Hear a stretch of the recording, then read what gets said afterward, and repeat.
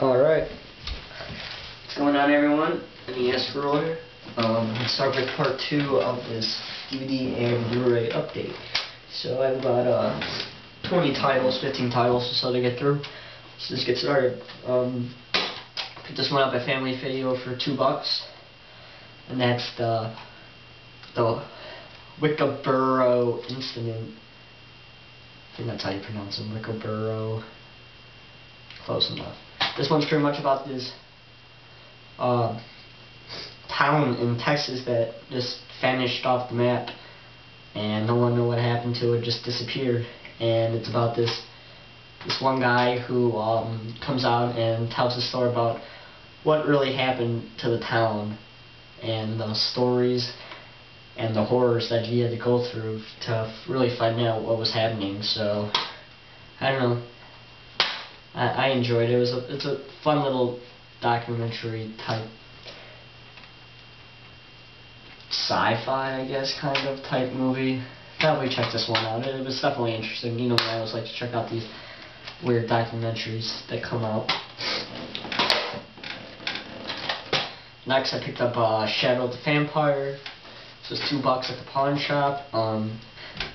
My film teacher showed us a clip of this when we watched Nosferatu, so definitely had to pick this up. Definitely sounded an interesting concept for a movie. I mean, I like those movies about pretty much basing a movie of making a movie, so definitely looking forward to watching this one. One I've been really wanting to check out for a long time. For $2, I cannot pass this one up. Right, next, it's another one I know came out on Blu-ray, but for $2, had to pick up the Platinum Series Edition 7. Really cool set. For $2, had to pick it up. You know, I'm not gonna pass it up. It's cool. Looks like a notebook. Opens it up, has notes and stuff. It's a really cool set. Has tells you what's on the disc and stuff. And for $2. I'm definitely not gonna say no to that. So definitely an awesome movie. A lot of people have seen this too, so I'm not gonna get into details with it, but this is a really awesome movie. Definitely check this one out.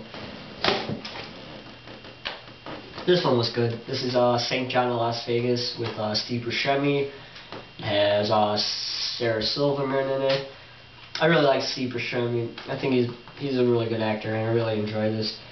Pretty much story about this guy, who's played by Steve Buscemi, who is out on his luck, and he's a compulsive gambler. You know, he spends so much money on lottery tickets and everything that he's trying to just stop gambling.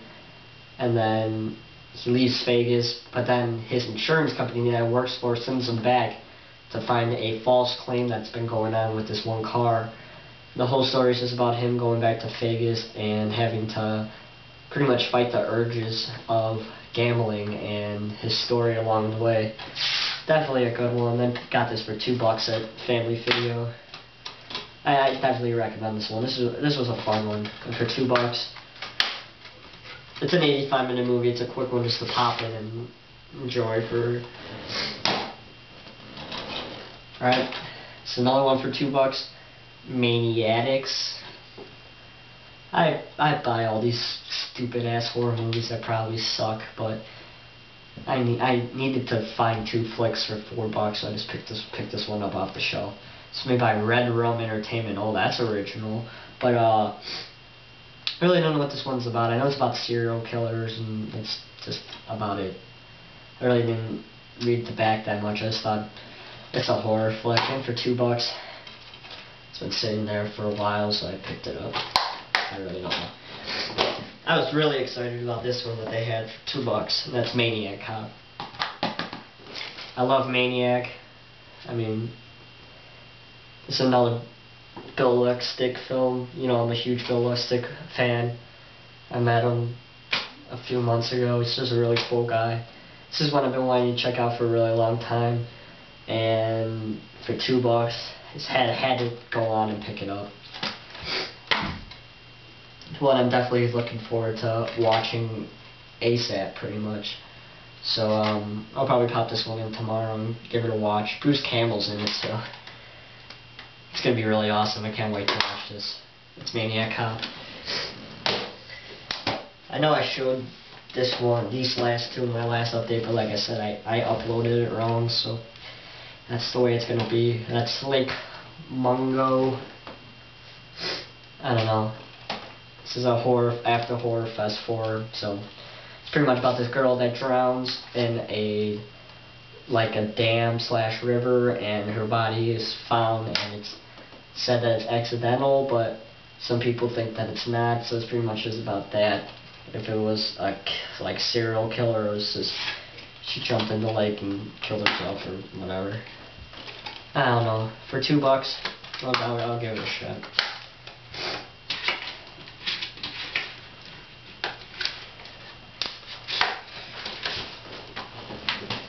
Alright, I guess I could get to 2 more.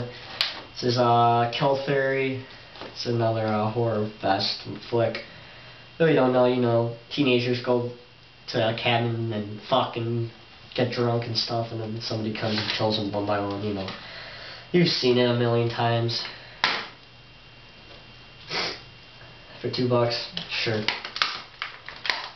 I picked this one up at a family-owned film store in downtown Chicago, and I was going, what the hell is this? And that's Horror House on Highway 5. I think this is an ultimate cheese fest film that's pretty much made in someone's basement, pretty much, and it's supposed to be a cult classic, and it's 173 minutes long, so I really have no idea what the fuck they had to do to make this 173 minutes long. But it looks so weird. I don't even know what to think about it. The back. It's just, I don't know what to think about this one. I'm really speechless on this one. It looks really just weird.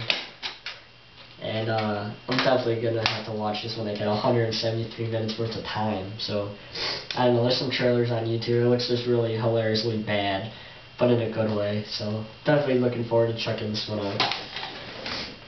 So I should have enough for one more video, maybe 2. So I'll talk to you guys again in a little bit.